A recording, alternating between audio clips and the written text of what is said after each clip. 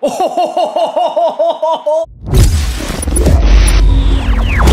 the crack, lads? Welcome back to another in-depth player review. So today we're taking a look at Leo Messi. He's been tearing it up in real life, and this card is insane. I've been playing with this card for a long time, but since the last update, lads, I definitely think he's had a buff, because he is just banging goals in for me. I mean, 2-3 goals a game sometimes, and it's just his runs. His player ID seems to have been slightly adapted.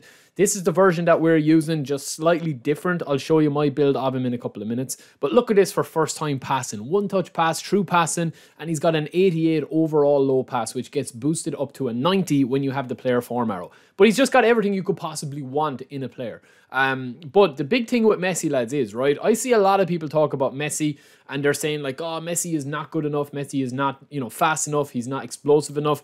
Even if you take a look at this Messi, lads, right, you will see the distance that he covered on that counter-attack. And I'll show you a couple of more examples as well when he has the ball at his feet and when he doesn't have the ball at his feet, right?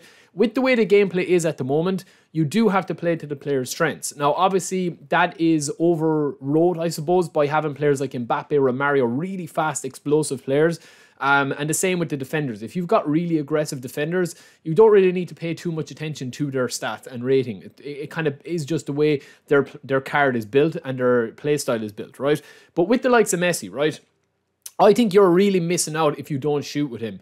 Messi in tight pockets of space, like real life, I do think that they have his ID pretty decent. The speed at 70 here on this 95 overall build is still going to be enough. If you want to go onto the 96 level, you do need to boost up the dribbling, right? But you have to be shooting with Messi. You have to be shooting with these type cards.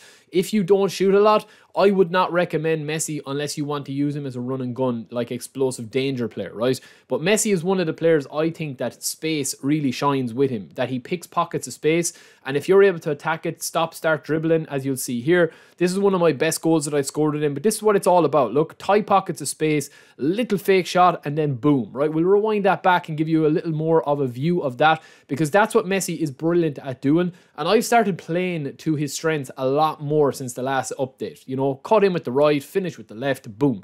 And the curled finesse shots have been nerfed a little bit, but you can still finish with Messi. You know, he's got excellent technique. You can still finish left foot, right foot. I'm playing him in this advanced SS position. He goes up to a 98 overall with the team playstyle from the boosted stats there. I'm playing him as an SS just off the shoulder of my target man, which is King Collar, okay? But most of the time with this squad that I'm using, I'm making the runs with Nkunku or Diaby as my speedsters, my kind of like, alternate attack path from, getting crosses in or else cutting in. I'm not really cutting in with Diaby.